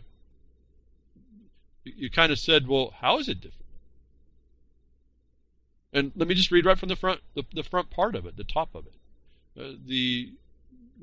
What's considered by this Environmental Policy Act, and I have to tell you folks, after looking at this for quite a long time, it sure seems to me that we've had some, for as much as we may disregard or be dejected by what we see as government, there's somebody in the government that's helping us. There's somebody that notices things. And some of this stuff has not escaped their view to protect. And you see it right here in the beginning, the Section 2 of the NEPA, the National Environmental Policy Act. The thing that's different than what the EPA is promoting to bring in is a foreign agenda, the Sustainable Development Agenda, which is a centralized control where you have no property and no control, and you're actually the enemy of that system. And they look to protect their system always. Remember what I tell you about the occupying force protects themselves. They're always looking at how what you do will affect what they're doing and protect against it and try to get you to agree to what they're doing. And they have plenty of techniques. But let's read NEPA. The purpose of this act are to declare a national policy which will encourage productive and enjoyable harmony between man and his environment, to promote efforts which will prevent or eliminate damage to the environment and biosphere and stimulate the health and welfare of man, to enrich the understanding of the ecological systems and natural resources important to the nation, and to establish a council of environmental quality. Now, what's not noble sounding about that? Living in enjoyable harmony with your nature, not as an enemy. When they tell you that their policy of integration is different under social, environmental, and economic pillars, what are they saying? But that they don't agree that you should live in productive, enjoyable harmony. They didn't say to stimulate the health and welfare of stakeholders, did they? No. And please, women, don't take offense they use the word man. That's the generic. Don't do that to ourselves. If you did that to yourself, you got to take a step back, and you got a little bit of work to do on how we've been misprogrammed. And I hope you didn't. I hope you didn't take offense. That'll be great, because it's one less thing we got to worry about being programmed by. But did you hear the difference? The productive and enjoyable harmony. What have I been calling out? But the producers, the landowners, the private users granted the rights to use the land are never mentioned or brought in, and they're not considered stakeholders. I hope you are connecting that right here. What's the difference? There's a balance between what man does and his environment, with his environment, to continued a productive and enjoyable harmony. Let me ask you a question. Those of you living in the smoke-filled areas, or maybe to be living in the conflagration zone, do you enjoy that living? Do you enjoy that nature that's burning up around your nose? Can't see the sun for a month? That's what we just went through, maybe over a month. What is that thing in the sky? Oh, that was the sun we haven't seen. Do you enjoy? You have a productive enjoyment of nature and your natural surroundings right now under the current forest policy? And if you say no, then you're answered the question why it's different. And they agreed. They've already told you. You don't have to make an argument over this or question how it's different. It's different because they don't want you to be a productive and enjoying your nature. Your nature and the one you live in. And it's right here, right in the first. It was always blowing me away when I finally read again. Reading that black and white, it really starts to eliminate. I wish more of you would do it. It wouldn't be, none of this would be such a question as it seems to be to a lot of people. But here it is. If you want a phrase to take away for yourself and what the law is this whole situation is about the national policy is to encourage productive and enjoyable harmony between man and his environment. Get out there and do it, folks, and enjoy yourself. Don't harm anybody. Try not to harm nature, because if you harm nature, you're going to harm yourself. Take a little bit of principle there. You shouldn't be doing it anyway. But when the agenda gets a hold of it, it's looked through the myopic view of this term, social, environmental, and economic demand. If you understand the distinction here. So again, there's a ton to read. I'm barely making through here as fast as I can with so much to get through. To understand that once you read this, you see there's two different worlds. The one we should be living and not enjoying and not being productive through. The one we should be having that's in law, and the one that they're putting on us that's completely counter. I talk of production. That's conservation in the old definition. The new conservation is non-use. How can you be in productive harmony when they want to take everything away from you? I mean everything, even you. So let's move on to the implementation. Now I get to the forest policy. And I'm not going to read the entire forest policy. It's the 1995 forest policy. I need to move over here for a second, folks, because I have a couple things to read. I've got to use two machines to do it. Implementation of your in the United States of America, you have a 1995 forest policy, wildfire lands forest policy, and in it's an implementation section. And I want to touch right there because we're looking for what? The whole afternoon here, or the broadcast here, we've been looking for the three-word terms. Is this is this imposition, this demand on how you fight fires that was adopted in Oregon, where there's one of the biggest fires. Well, one of the biggest fires in history was in Oregon in 2002 when these documents were written. Actually, there's another one going on right now. Why? When the law says productive use, and we found out in the 70s we could harvest as much to pay off taxes, to give ourselves nice roads, to have access, to have clean water. Watersheds are working like crazy, lots of business. Why has it changed that we have fires now that no one understands, that they blame on climate change? The weapon. Well, that's why. It's because it's the weapon. Why aren't we in a productive harmony, enjoyable harmony with nature, and now we're at odds? It's because the people who are now in control, the governance infiltrating your system, has now imposed that thing that's different than your law. And I really appreciated that admission, that what this inclusive nonsense is all about, this collaborative process, is different than the common knowledge of what the law and production and wealth generation really is. The implementation of your fire policy, let's look and see if this concept, social, environmental, and economic term, is also there, done in 1995. How far back? How far back were these guys working, folks, even? But here, let's read for it. Implementation of the fire policy. Implementation, managing for landscape health. What happened to the watershed right here? I guess I could interject lots of this. I got to be careful not to. I want to read right through this. Listen for the words that I've been holding back. Listen for collaboration, collaboratively, any of those things. Listen for the social. Listen for the economic. Listen for the benefits or value. Any of that stuff. Just listen for it. Listen to how this works. Listen for climate change. This is the implementation of your fire policy. Now, what does all this have to do with? What does all that have to do with fighting a fire? As we keep talking, because we're in the middle of it, like I said, 1,000 feet away from an alert 1 fire, stage 1 fire condition is not too nice to be living in, notwithstanding the smoke. Why are we even having to deal? Why don't we attack the fire? Well, when I was looking at doing this, and I really wanted to do this, we used to call it a hell attack crew. They trained you to get on with a few-man crew on a helicopter, and they dropped you off in the middle of a fire, and your job was to put it out or die. Well, it wasn't quite that die. They don't put you in the die section, but that's what it was when you jumped into it. You went to fight and attack that fire, and you downed it. You put it down. No, manage the fire. That's the change. The change has been caused by this collaborative process to let fire be a tool for restoration, which is an oxymoron. Fire destroys. It may destroy productively in the way that it gets rid of fuels, but that's not restoration. What are they restoring it to but the wild? Whether that burns up or not is irrelevant. And the only constraint is that your life or your property.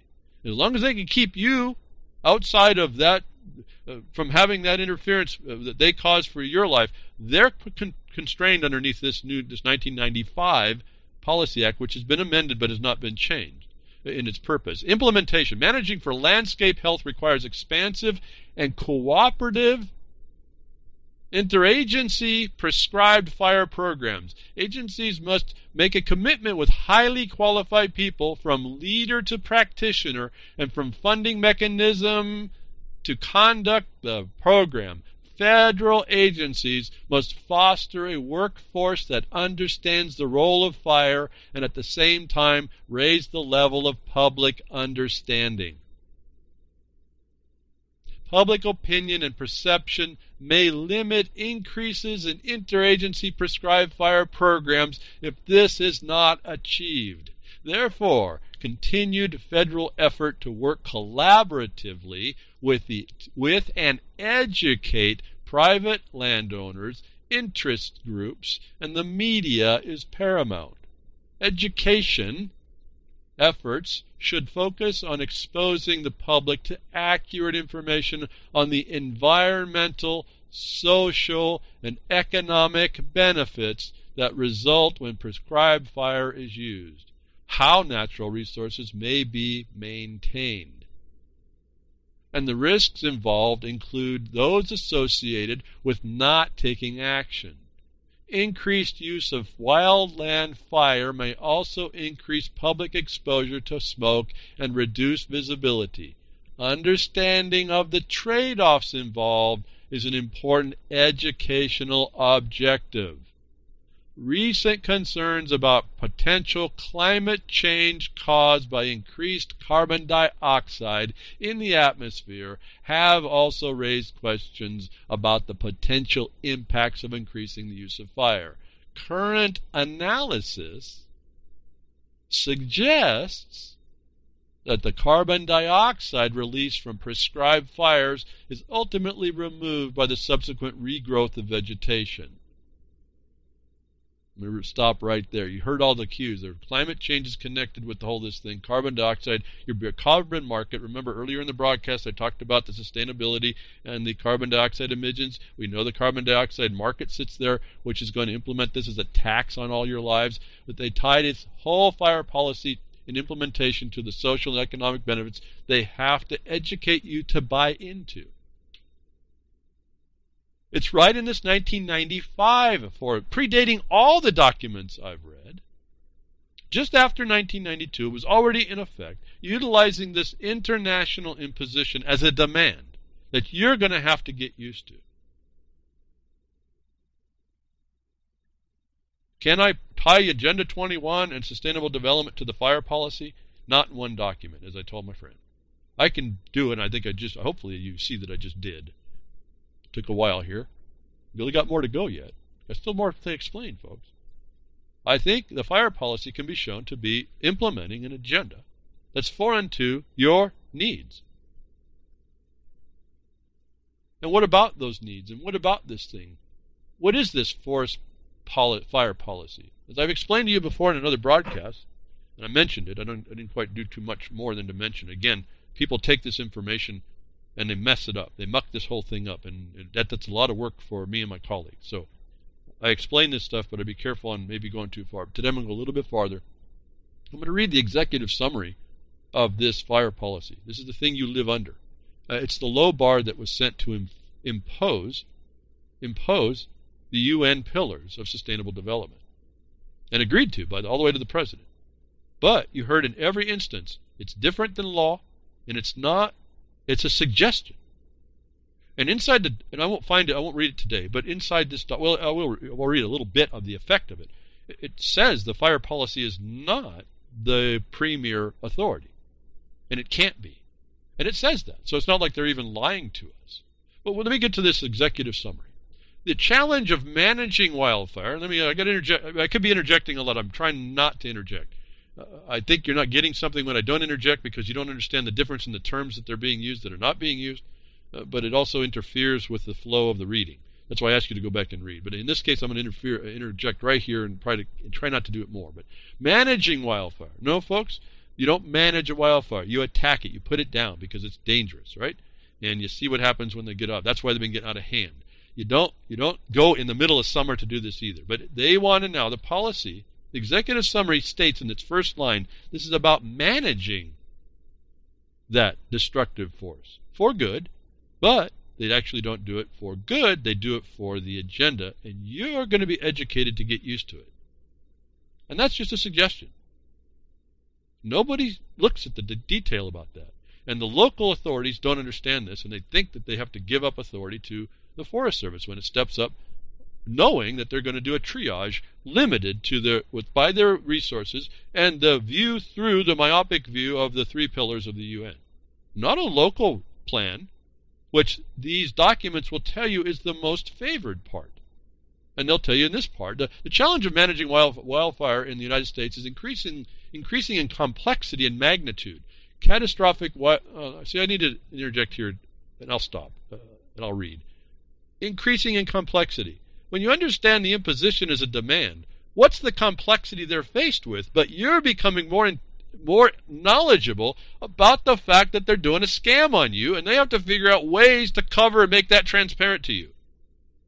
So they come in and they do now the promotions they do. The daily report. I mean, watching some of the daily report. I can't watch them in. It makes me sick because I see the show. It's a script. And they tell you all about, they educate you on this script on telling you the fire report every day, on what they're doing and how to promote it, make you feel good about it. They come to your towns and do town hall meetings about all that they're doing for you.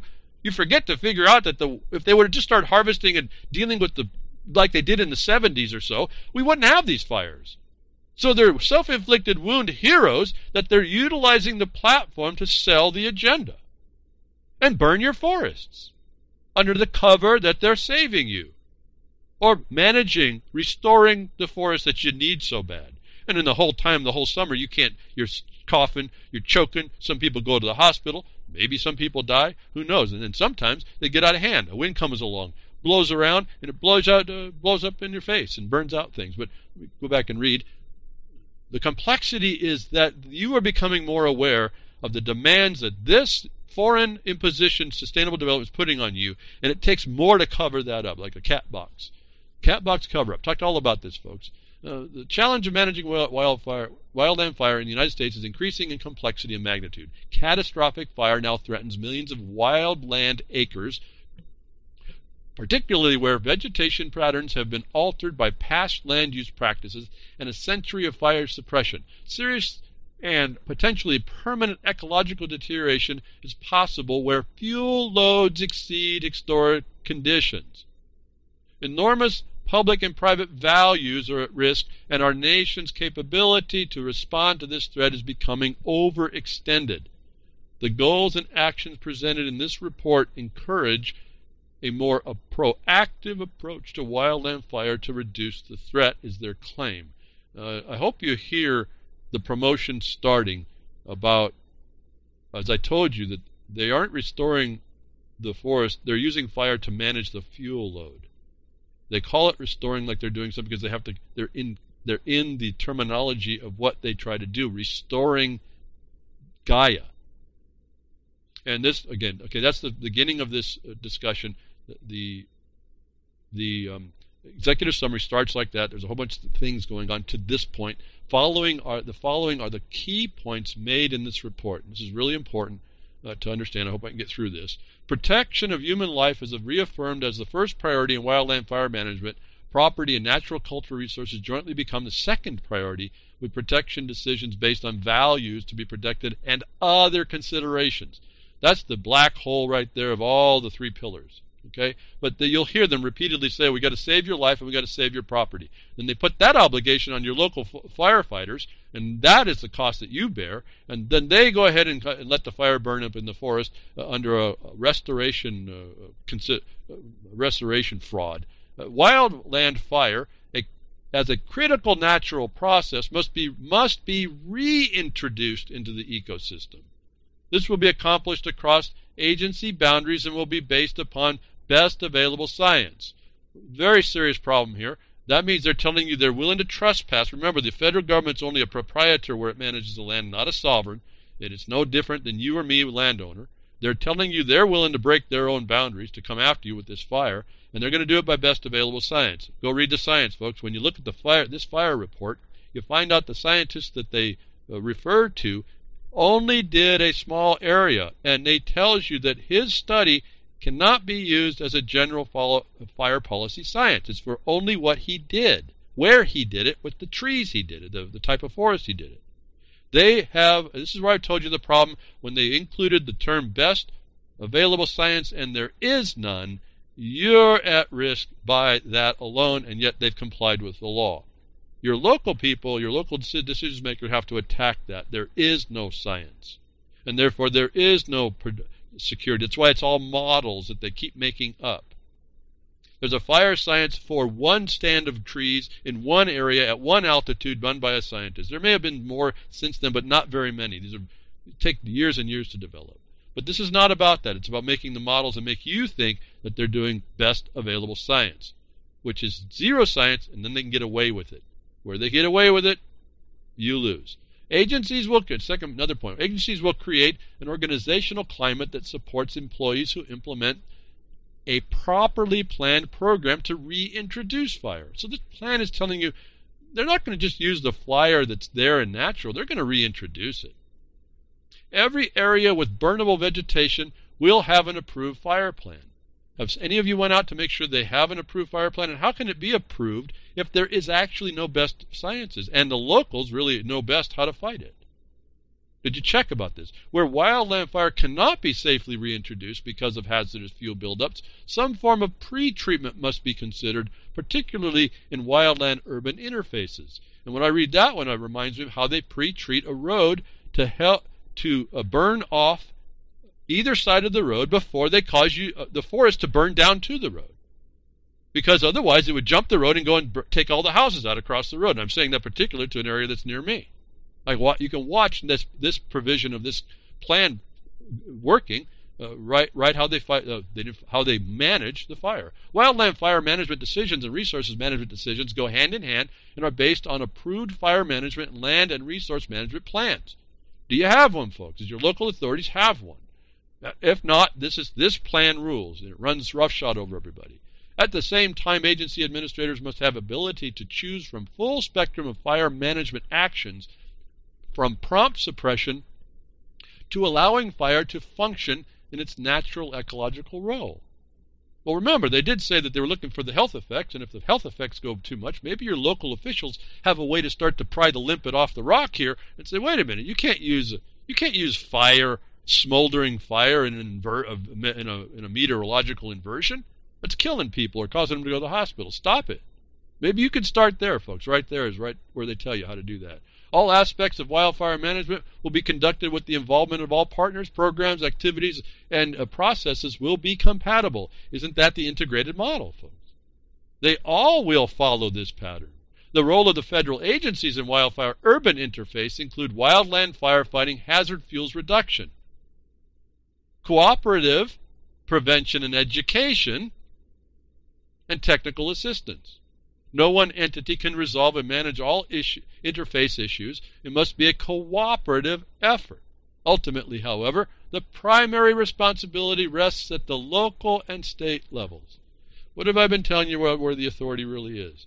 That key point tells you where the authority really is. Ultimately, however, the primary responsibility rests at the state and local levels. And if your local officials have not taken up the responsibility, this plan kicks in. Now, someone that's going to thieve what I'm telling them, they're going to do all the wrong actions here. They don't understand it. There's a whole dynamic of what allows you to say what you need to do. It's I think, part of the lack of understanding of what fire does and the dynamics of fire, as we start seeing lots of ideas coming out of what causes the big fires, like, let's say, down in Reading. There are lots of theories. Kind of irritating, actually, because it covers this up. The structural fire protection in the wildland interface is the responsibility of tribal, state, and local governments. What did I say? They are willing to go extrajudicial at their fire, but they're going to make you come in and fight their problem, which is the reintroduction of fire. Not just let it burn, but get it burning and keep it burning.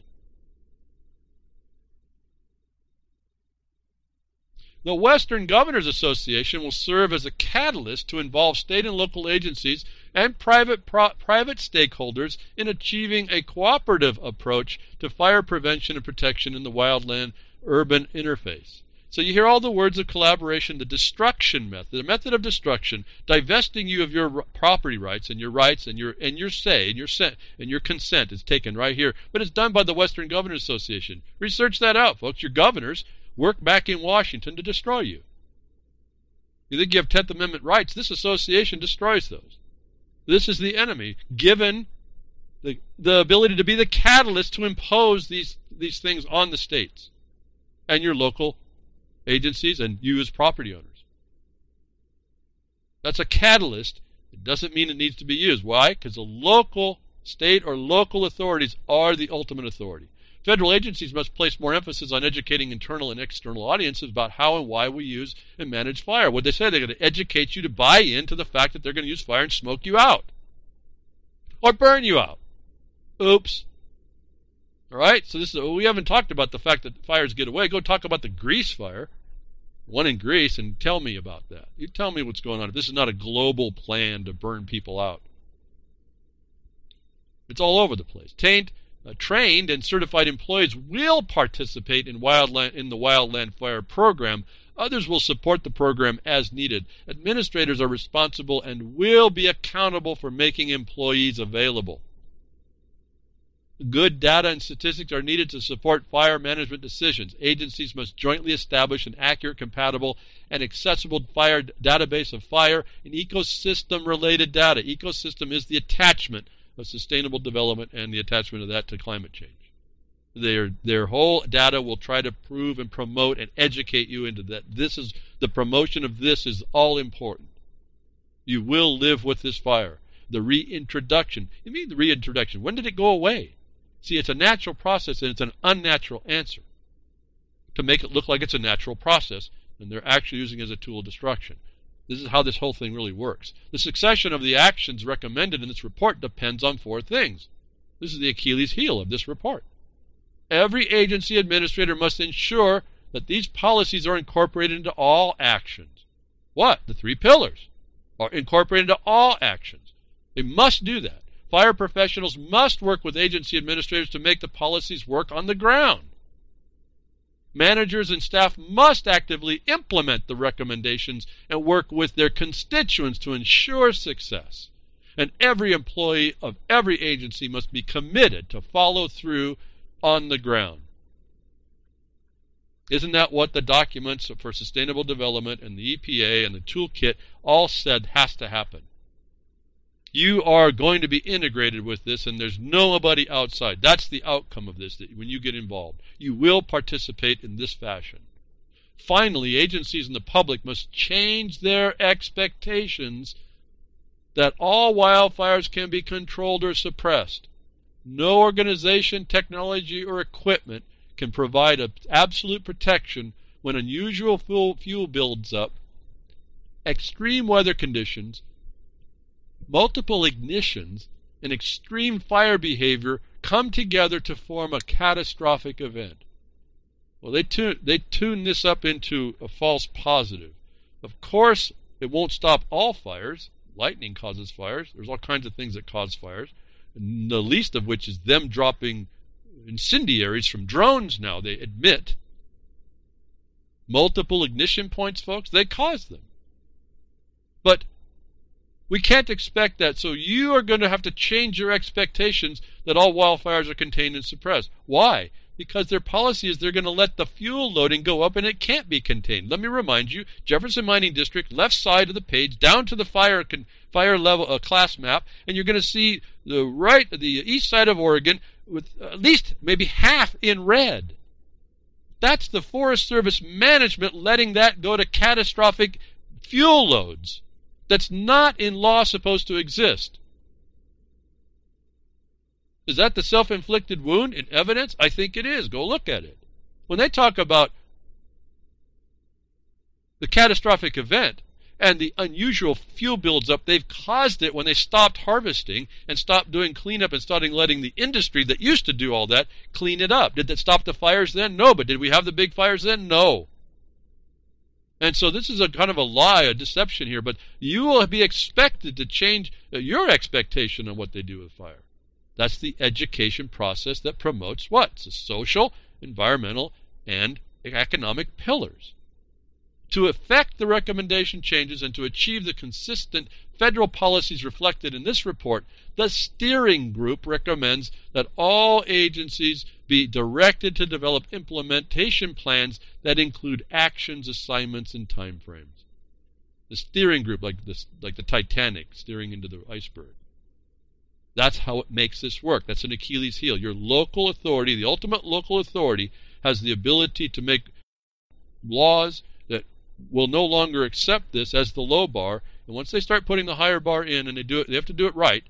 So don't just think you can start writing a bunch of stuff off and do this. And once you hit the Achilles heel, opens the door, trips them up, opens the door, and then you make your high bar. And you start applying everything you have as the right that the NEPA, I would say as a guideline, would allow. You're going to start to see this thing start to change again. Harvesting won't be the first thing in, but it's going to be an eventual thing if you all want to work for it. We have guys that are trying, doing our best. We think we're making slow progress, but it's too slow. People are going to die on this. So did I or not, in your mind, tie together the UN economic, environmental, and environmental connection with the method, the collaboration and cooperation, with the insistence on education that they're right and you are wrong, with the complete and full work, unified work, the complete and full integration of this as almost a propaganda tool in order to get you to agree with their imposition, their demand. Remember, it was a demand. Let's now go. Let me tie this up a little bit more. And who is really involved with this? Who is the moving factor in this across the globe? You don't think this is global. Could this be attached to UN Agenda 21? Could this be sustainable development? Well, they tell us it is. They said it right in the document. They tie it together with all the proof that we need through the agencies that do it, through the implementation, all different than law. And the ultimate authority is not them or that suggestion. It's the local authority, your government, that doesn't understand all this, that makes excuses, on and on. And this is the thing I don't get. And this is why I can't really talk to too many people, and why they think I'm maybe be arrogant, because I'd say, here's the answer, why don't we just do that? I guess that's a little bit too quick for most people. I don't know. I mean, the law should be the law, right? Otherwise, what purpose is my other point. Why are we being imposed upon if there's no?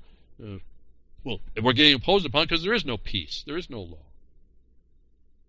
Let me go to now. Bring us back full circle. What's the implementation threat here as well? The demand, the suggestion, the advice, the promotion.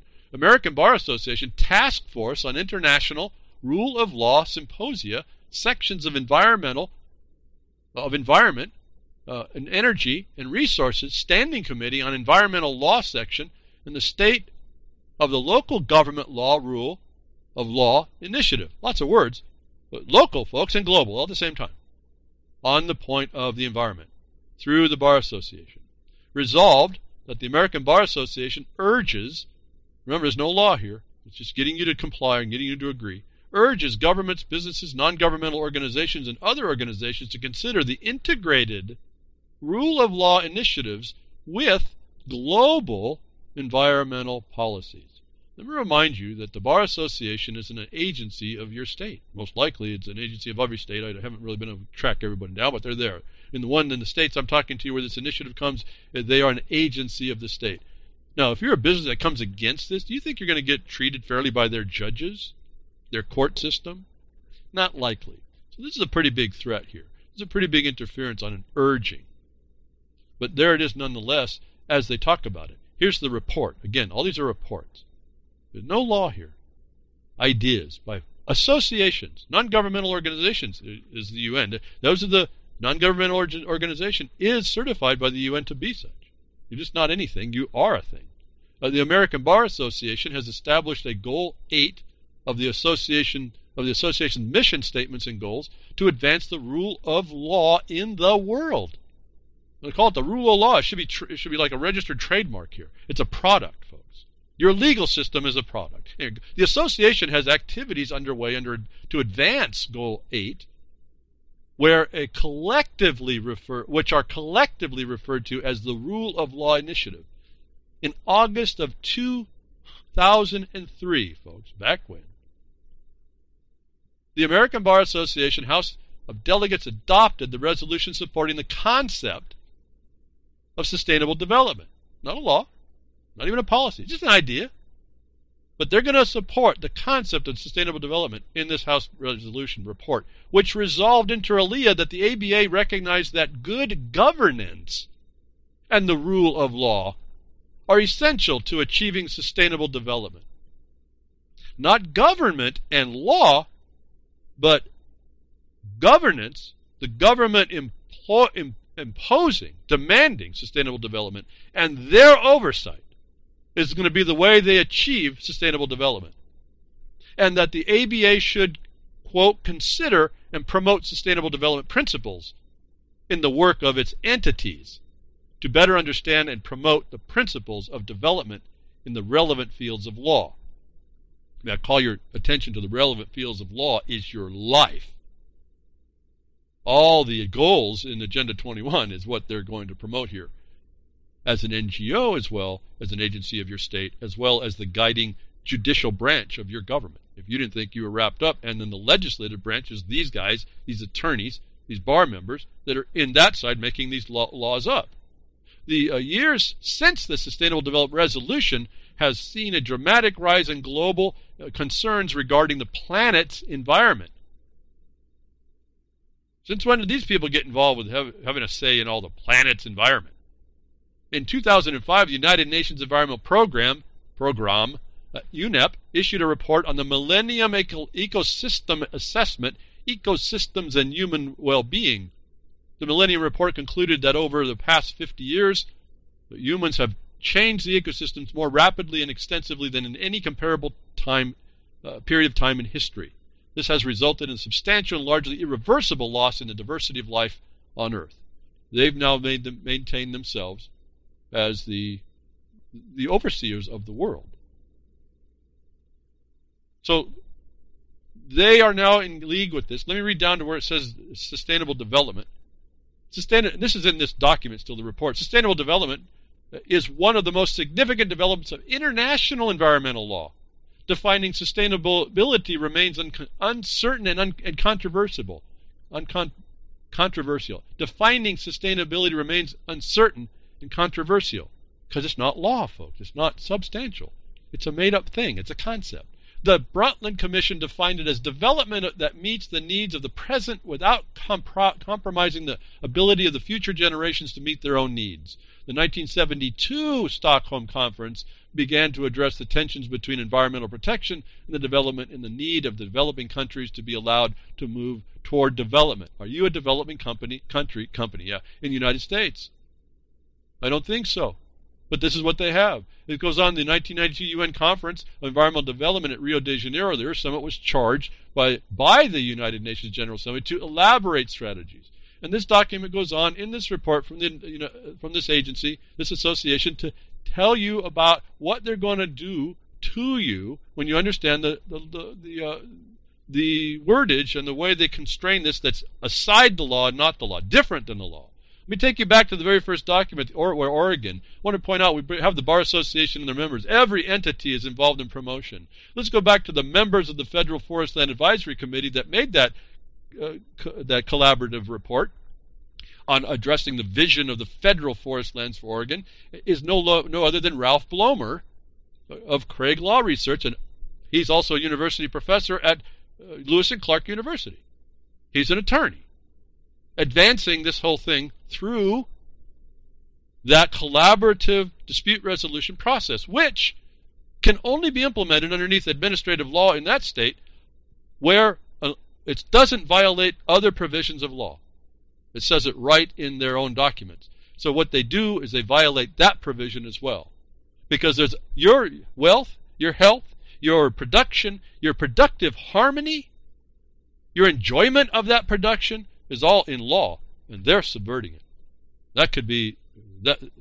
So is your fire policy subverting your life? Well, just look around and choke on the smoke some more, and you're not enjoying it. That should be the facial problem. But there's a mechanism why you're seeing in the West and anywhere else the fire burns in the forests, this thing that goes on that's now reached catastrophic levels. It's part of the plan. I've told you their plan is our problem. But we're not helpless to it. I just exposed to you that it's there and some of the Achilles heels on how to address it. And your power is local. They already know that, folks.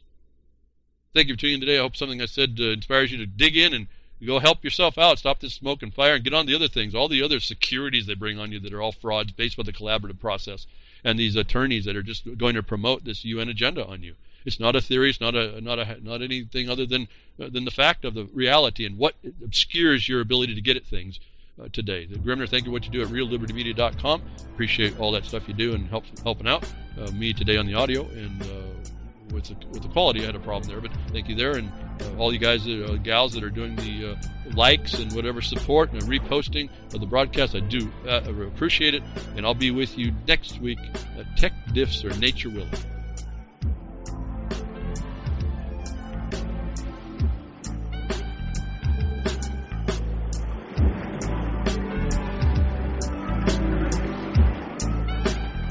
Well, that's another lesson. I hope with today's information you can take it to those that misbehave.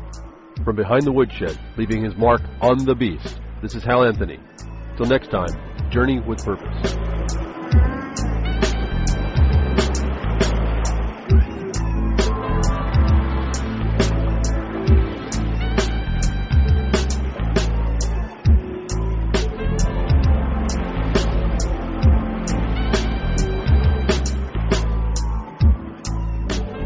Well, that's what opening up a can of whoop-ass feels like. Son, you just opened a whole case of whoop-ass.